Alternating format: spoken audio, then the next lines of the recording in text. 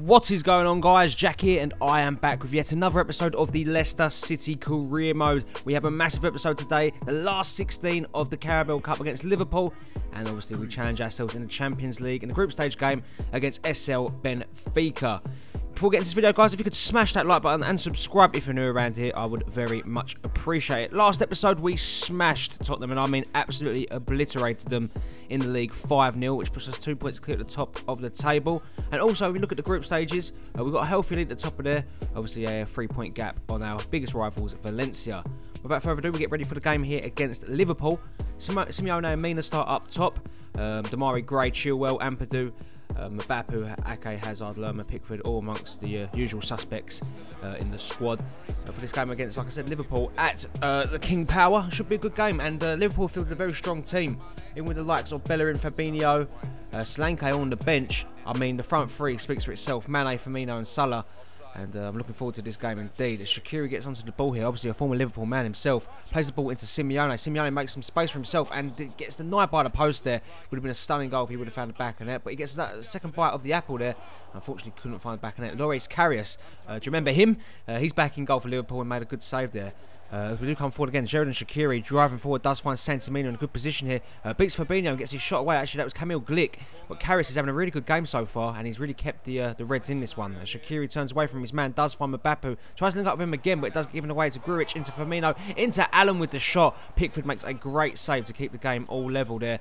And we would come forward on the attack now. Ben Chilwell's in space now, left-hand side, and Chilwell's going to come forward here. Demarai Gray's made a run that left-hand side, and it is played into him. Demarai Gray now with the ball at feet, goes past his man here. It's still Demarai Gray, the English international, gets a shot back now through Forgan Hazard with the shot, and he scuffs his effort, but again keep piling on the pressure against Liverpool here. SANTI onto the ball, inside to Simeone, into Jefferson Lerma, denied by the crossbar. What a stunning goal that would have been, but unfortunately couldn't find the target on that occasion. As Shaqiri now into the second half, we're looking to get a goal here. We're looking to go ahead. So Sheridan Shaqiri gets paid into the ball. Giovanni Simeone in a good position, gets his shot away, and this time finally Leicester have the breakthrough. 1-0, Giovanni Simeone. And it's a breakthrough that we wanted. It's a breakthrough that we feel we probably deserved, in all honesty. Liverpool have not been up to their usual selves. Firmino, Salah and Mane just not performing at all, but one man who is Simeone with the goal here. So 1-0 to us, and we're looking to push on now. As the ball comes in, it does fall to Jefferson Lerma with an effort, but that just goes wide of the post there. Not good from him at all. Liverpool, though, still in the game. A goal can get him back into this one. And Mo Salah does play in Fabinho down that right-hand side. He gets a good deep cross in there. Mbappe clears only as far as Grujic with the shot, but Pickford is equal to it. Very good save from the England #1 as the ball gets played now to Ethan Hughes, a youth prospect, down that left-hand side here. Ain't got a goal for the club yet, but he does come forward. He cuts inside. He's running into danger here, but he does find Morgan Bailey, who produces yet another save from Loris Karius, who's had a fabulous game in nets for Liverpool today. As SANTI comes forward, he does find Memphis Depay again.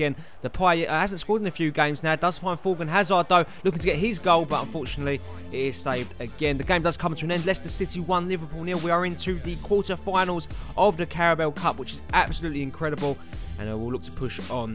Let's get another cup we want to add to our trophy cabinet. Obviously haven't won it yet, and we do push on now for a game against Bournemouth. We do go 1-0 up. Naby Keita with the finish there. Paulson, though, does get Bournemouth back on terms at 1-1, making this game open and interesting there. Hopefully we can push on, though, and get the victory in this one. We don't really want to drop points, especially after that 5-0 decimation of Tottenham. As the game does approach the end, it's not looking like we're going to find this goal here, and time is dwindling down, and we don't get it. The final score at the Vitality Stadium is Bournemouth 1, Leicester 1, and was that 3-0 that 5-0 win and the 3 points against Tottenham all in vain if they're going to come back and go 1 point ahead of us in the league? We'll have to find out in coming up before the last game of the episode, I believe. But we get ready for a game here against SL Benfica. Got some bad news though. Ricardo Pereira is out injured for around about 2 months. So Mbappe maybe having a lot of game time coming his way. He has got quite good stamina stats, so I'm not too worried about him not being fit enough to play them roles. Again, we've got Clinton Morris, play what we did at the end of last season, to come in. He played a game against Bournemouth, funny enough, last game of the Premier League season, so it'll be interesting to see if he can come in and do a job there. But we do get ready for the game here against Benfica. They do start off on the front foot here. Salvio onto the ball, clears only as far as Jefferson Lerma. It does find SANTI in tons of space, and SANTI pulls the trigger and scores a stunner. The home fans absolutely buzzing with that one. We're not even 5 minutes into the game, and SANTI MINA has opened it up with a great goal. I mean, yeah, you give him that kind of space on the edge of the box, and you give him time to, you know, visualise the shot. He's going to score 9 times out of 10. SANTI MINA is a red-hot, informed striker.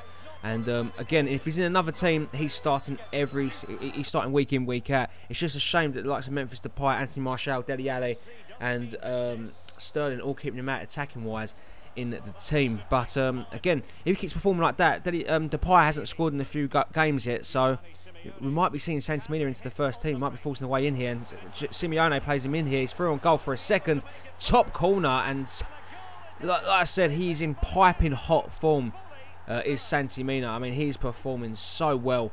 2-0 against Benfica, and this game is pretty much over.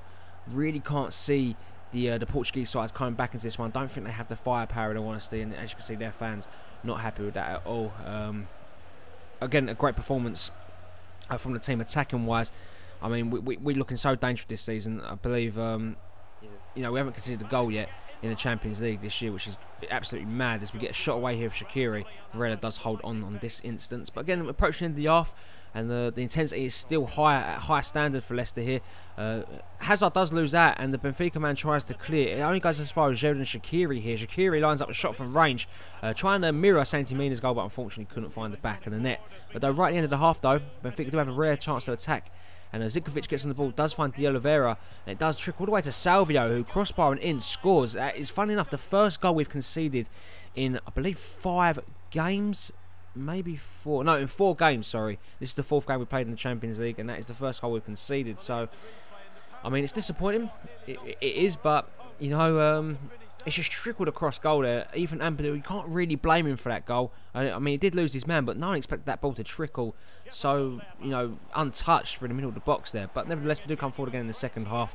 Morgan Bailey's come onto the pitch. He gets his shot away just past the post there, inches wide. Morgan Bailey really coming on leaps and bounds since last season. He's one of the most important players coming off the bench. He really does have that creative spark.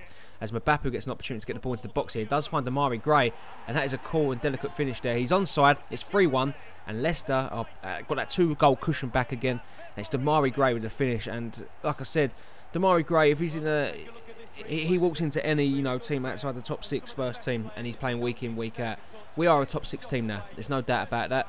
We've probably knocked the likes of maybe, I wouldn't like to say, maybe Arsenal out. Liverpool ain't having a really good season either, but we're going to be there consistently, you feel, for the next few years as Bailey gets another opportunity, but again drags his shot just wide.